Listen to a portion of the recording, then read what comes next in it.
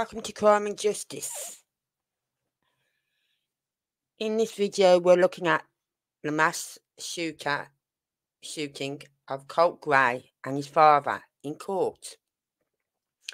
But first of all, let's just go over the story a bit so that we know what's happening. Georgia school shooting timeline. What did parents and police know and when? Barrowcounty, would that be Georgia? I don't know. Yeah, Georgia. Colt Gray, a 9th grader, has been charged with 4 felony murders after he allegedly took an AR-style weapon to Apalachee High School on September the 4th and shot 13 people, killing 4. But details shed light on potential warning signs missed prior to the tragic events. Here's the timeline of what we know so far. May 21st, 2023. An interview between Colt Gray, his father colingray, and the Jackson County Sheriff's Office took place after the FBI received a tip regarding a threat to shoot up a school, allegedly made on a gaming app. Colt told investigators he did not make those threats. During the interview, his father admitted there were guns in the house but stated they were not loaded. Colin described taking his son hunting, explaining his efforts to encourage Colt to spend more time outdoors and less time playing video games. Now, people say watching video games, they can take it too serious and bring it into the real life.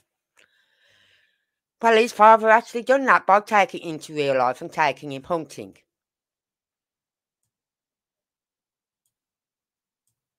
Colin also claimed he'd been up to the school multiple times, blamed it on other kids touching his son, and said Colt wanted to move out of the school district. While authorities were unable to substantiate the tip, the County Jail Sheriff's Office reportedly alerted the school to monitor Colt. An email obtained by Fox 5 shows the sheriff's captain informing the FBI, we have made area schools aware and will monitor this subject. However, Colt later moved with his father to a different county, enrolling in apalachee High School in Barrow County.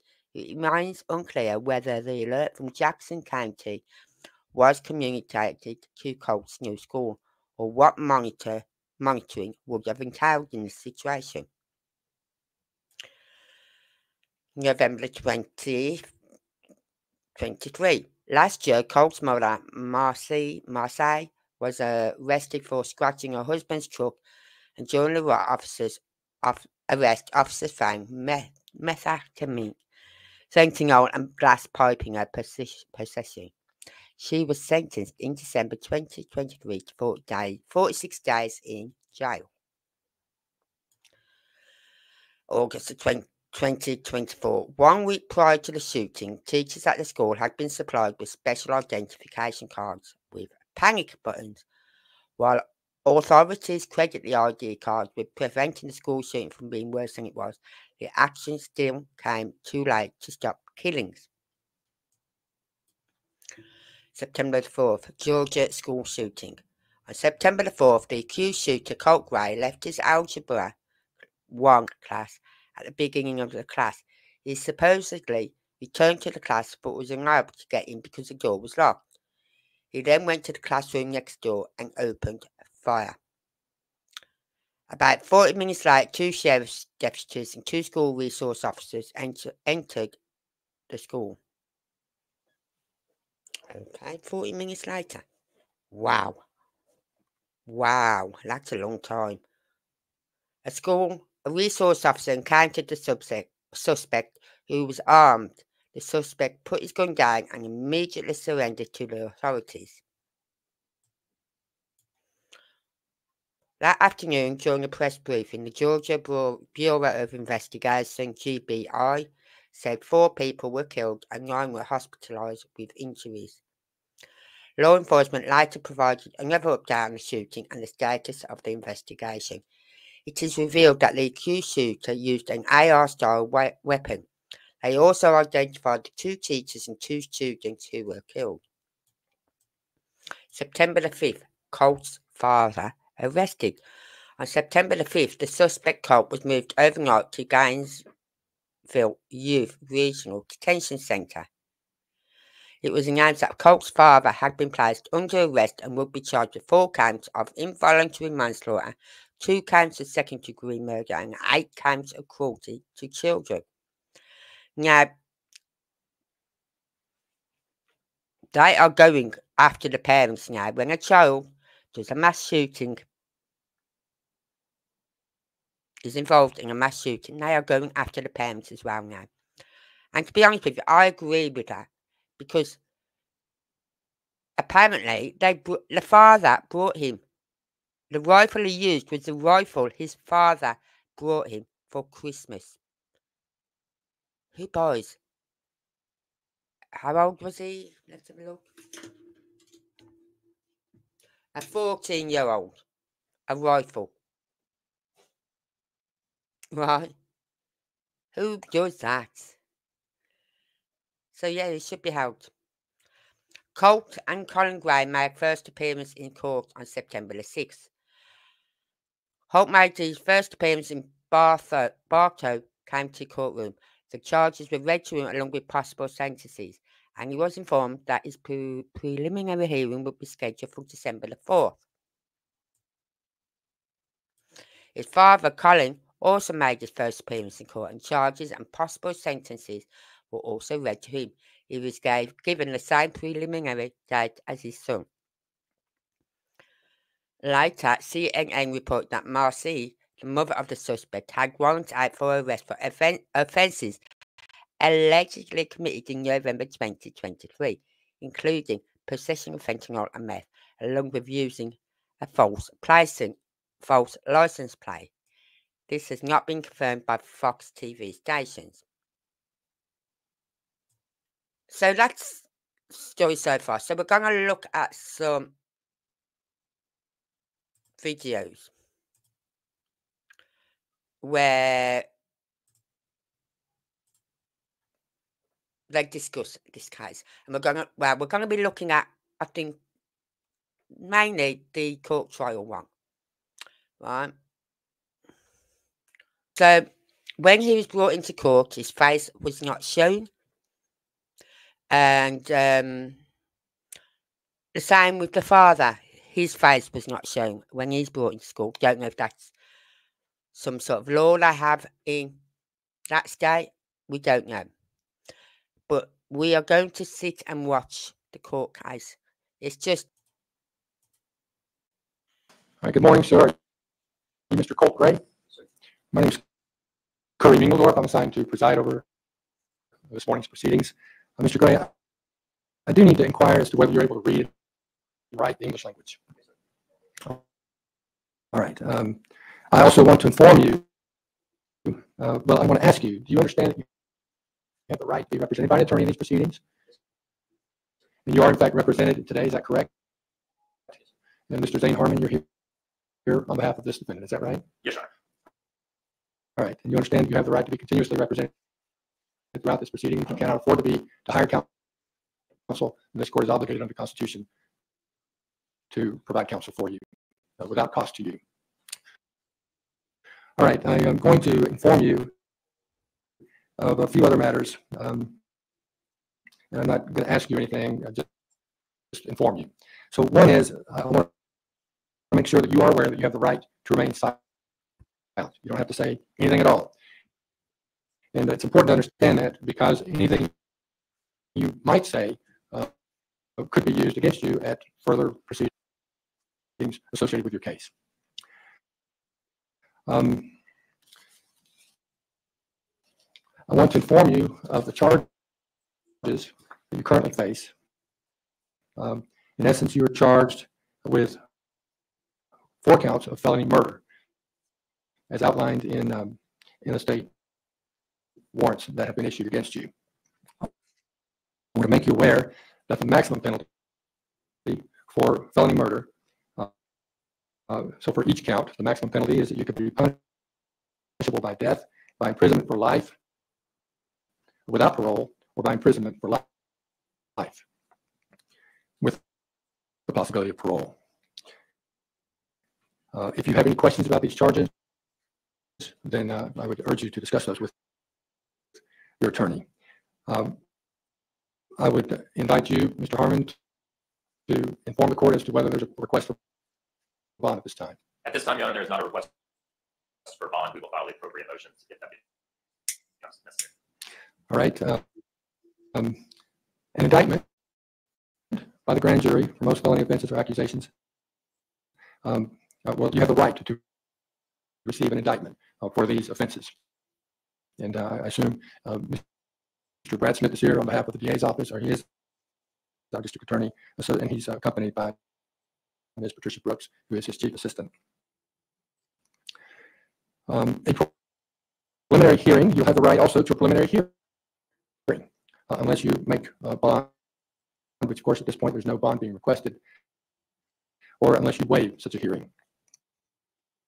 You have the right to a speedy and public trial by a judge or jury. You have the right to confront and cross-examine all witnesses. You have the right to call witnesses on your own behalf and testify in your own defense if you so choose. As you sit here in this courtroom today, under the law, you are presumed innocent. Your refusal to testify at any point in any proceeding will not be used against you in determining whether you are guilty or not guilty. Counsel, let me just inquire as to whether there are any other items that the court should address before we conclude this preliminary hearing. There. I do have one piece of information to convey to the court. There was a development yesterday afternoon that makes it necessary for our office to have alternate counsel appointed, and arrangements have already been made in that regard. I've already explained that to Mr. Gray. The alternate counsel will be appointed by the end of the day today. All right, thank you very much, Ms. Donna Seagrave. All right, then with that, this hearing is concluded, and you may escort this defendant out. If you haven't already done so, please go and like this video, share this video, and if this is what you like, true crime with no drama, where we follow missing cases of children and adults and murder cases like this, mass shootings and whatever, and we follow them through from day one up through to the court case and trial and sentencing. So if this is what you like, please go and please consider subscribing. It's all free, doesn't cost a penny. Right, let's continue.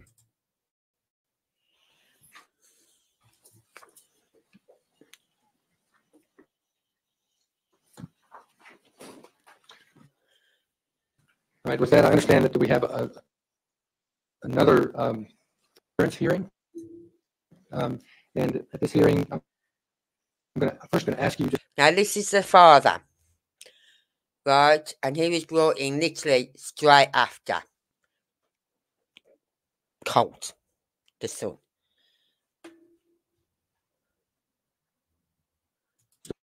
A few questions, and then I'm going to advise you of your rights, and also let you know about a preliminary hearing that's been scheduled for you. Why don't you just state your name, please? All right. Pull the microphone down, please. There you go. All right, and how old are you, Mr. Gray? 54. And are you able to read and write, understand English language without any difficulty? Yes, sir. How far did you go to school? 11th grade, GED. Okay. And I note that you have counsel seated with you at the table. You understand you have the right to be represented by an attorney at all times for this and all future proceedings in your case? Yes, sir. And you understand that, of course, if you cannot afford an attorney, that the public defender will be appointed. the system is working. And all right, so following aren't questions that I'm going to ask. I'm just informing you of some things. You have the right to remain silent. Anything you say can be used against you at further hearings or at the trial on the charges that you're facing. For this hearing, you're not going to be questioned about facts and circumstances surrounding your charges. You are currently charged with, and you'll be provided with copies of the warrants if you don't already have them. You're currently charged with 2 counts of felony murder in the second degree. You're charged with 4 counts of felony involuntary manslaughter. You're charged with 8 counts of felony cruelty to children in the second degree. For these offenses, for the felony murder counts in the second degree, felony murder in the second degree, the maximum penalty for each count is up to 30 years imprisonment. For felony involuntary manslaughter, of course, again, there are 4 counts. The maximum penalty for each of those offenses is 10 years imprisonment. For the 8 felony cruelty to children counts, the maximum penalty under the law for each of those 8 counts is 10 years imprisonment. For a maximum total possible penalty for the charges that you currently are facing of 180 years imprisonment.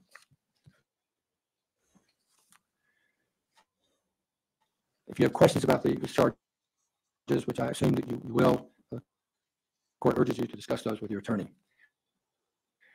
Let me inquire as to whether there's a motion for bond, if Mr. Gray is moving for bond at this time. No, sir, not at this time. We will allow alternate counsel to make that decision. All right, thank you. I also need to inform you that you have the right to an indictment by a grand jury, and you also have the right to a preliminary hearing unless you make bond or waive such a hearing. You have the right to a speedy and public trial by a judge or jury. You have the right to confront and cross-examine all witnesses. You have the right to call witnesses on your own behalf and testify in your own defense if you so choose. I want to make it clear to you, Mr. Gray, that you are presumed innocent. Your refusal to testify at any point cannot be used against you in determining whether you're guilty or not guilty. I mentioned the first appearance hearing a moment ago. That is being set for you for December 4th, 2024 at 8:30 a.m. Currently, that's set to take place in the Magistrate Court of Barrow County. It could be subject to change, but I just want you to know that that is the date that we currently have. In fact, counsel, could you approach, please? I have this. Let's see, I need to scratch this out.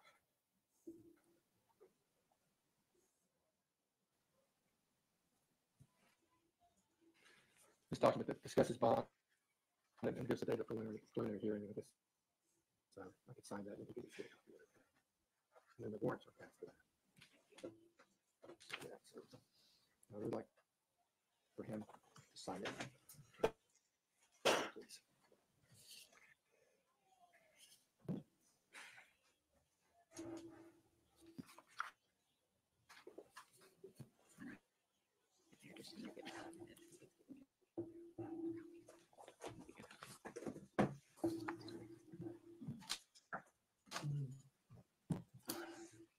Go ahead and give him this copy. Yes, please.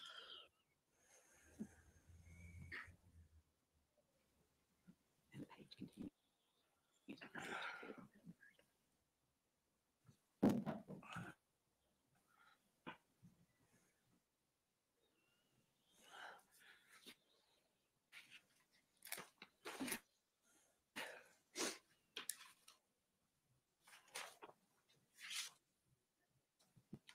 And are these his copies of the warrants? Those are provided, and they say service copies on them, so I assume that they're for him.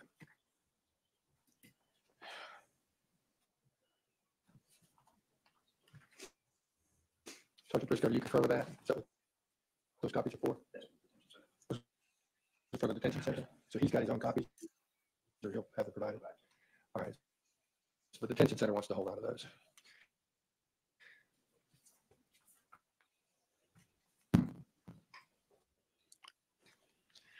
All right, let me, and thank you, Missy Graves. I want to certainly acknowledge the presence of our district attorney, Mr. Brad Smith, and he's assisted by his chief assistant, Patricia Brooks. Is there anything else, counsel, that the court needs to address that I have neglected to address? No, sir, not at this time. All right, I do want to thank those who are in the gallery, who have interest and who have appeared. I appreciate the decorum that's been maintained throughout this proceeding, or both of these proceedings today. And with that, this matter is adjourned. I think he's going to present you news from church on that official like here today. We'll come and see you probably the first part of next year.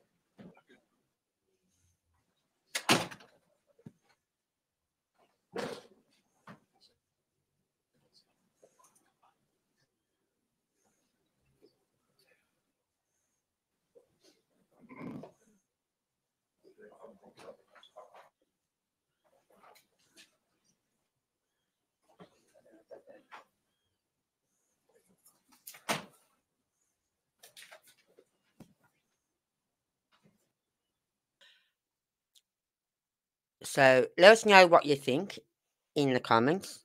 Do you think they are right to go after the parents?